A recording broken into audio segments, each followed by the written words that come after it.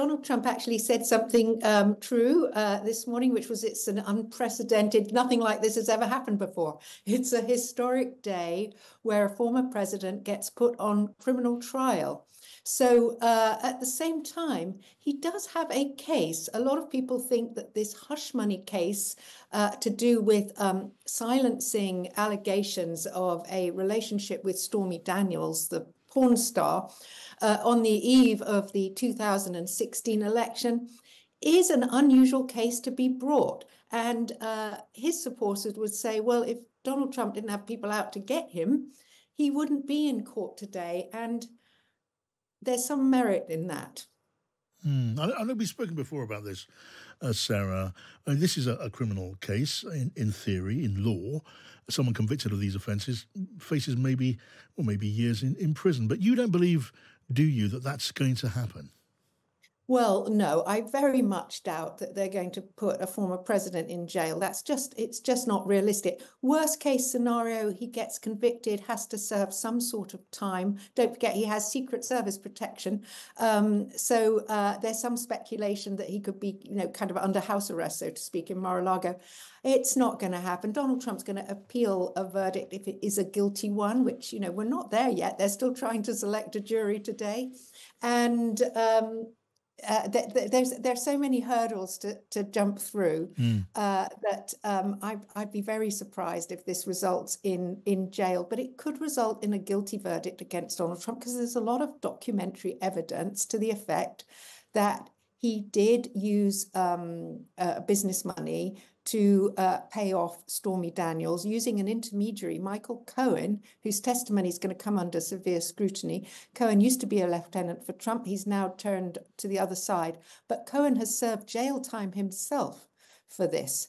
So Donald Trump's going to have a hard time avoiding a guilty verdict as long as a fair jury is selected. And of course, it's very difficult to get anybody in New York who doesn't have a firm opinion about Donald Trump one way or the other. Yeah, but only take a couple of Republicans on the jury, and there goes a clear verdict. Now, look, I think only one person has to say no. They think he's innocent. And there are murky aspects to this case, which Donald Trump's lawyers will be able to exploit. Right. Now, look, on the polling, even if he doesn't go to jail, if he's convicted, there is evidence that says that would put off a significant body of American voters, isn't there, including among Republicans?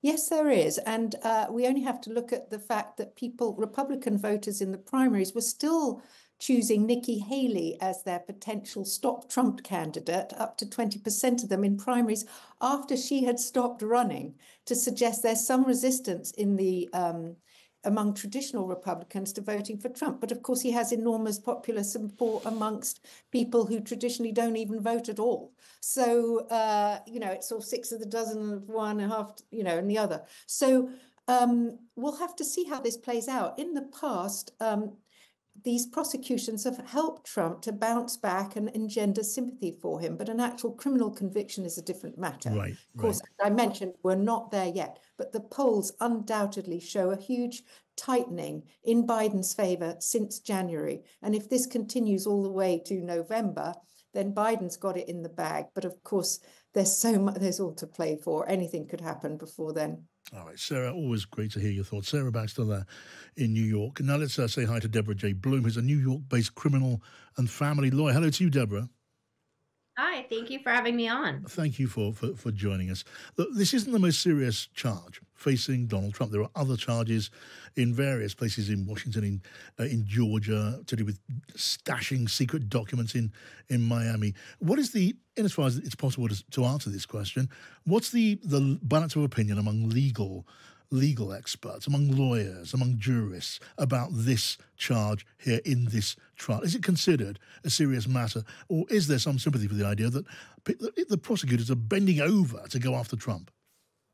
Well, like anything else, if you ask a handful of attorneys, you're going to get a handful of different answers. So I think here the main question is, can the prosecution get to the felony, which is proving that the false business records were done to commit another crime? I think that the prosecution is going to have a very hard time getting to the felony here, which after all of these judicial resources are going into this trial that's going to last 6 to 8 weeks, the prosecution, I think, should be ashamed of themselves if this case does not get the traction they want, that they have 500 jurors waiting to be seated today, and jury selection is going to take weeks. So I do think that there is some meat in the statement that this is being done to negatively impact Trump's ability to win the election, because he's going to be taken off of the campaign trail for all of this time.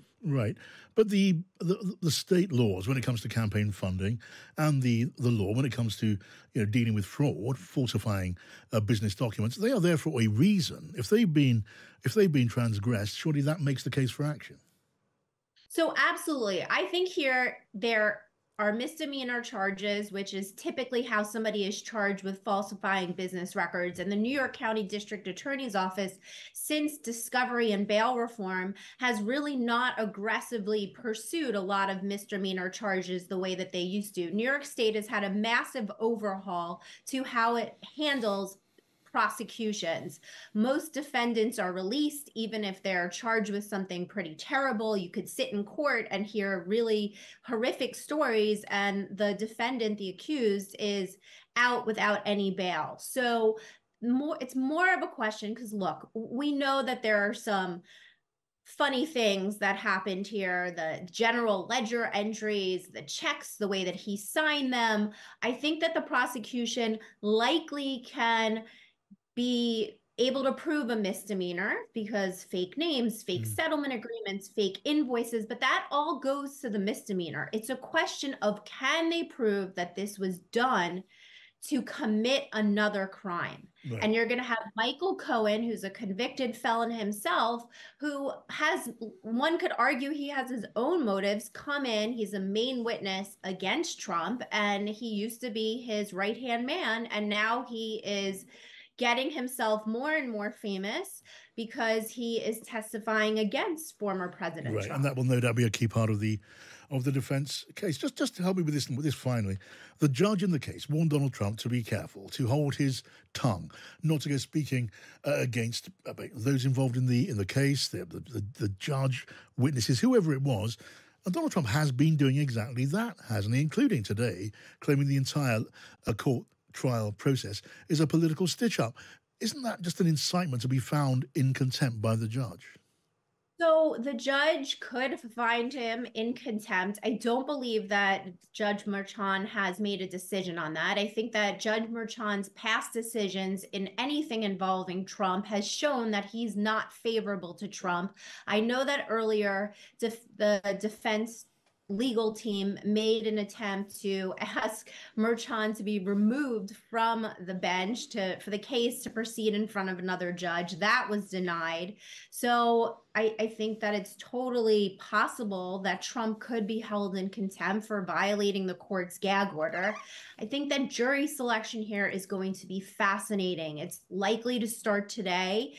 The jurors are going to be asked 40 plus questions, and actually seating jurors is going to be really difficult. You're looking for somebody, if you're part of the defense, that's pro-Trump, but I think that the prosecution is going to be able to get a lot of those people off in their challenges that they're allowed to make for non-discriminatory reasons. And then you're just going to have to, the defense is going to want to find somebody who's like my father, somebody who, regardless of the fact of who the person is going to keep an open mind and hold the prosecution to whether they prove each and every element of the charged offenses beyond a reasonable doubt. Yeah, and that's a long process. We do not have anything of that kind, really, in this country at all. We will be watching. Deborah J. Bloom, New York attorney. Thank you.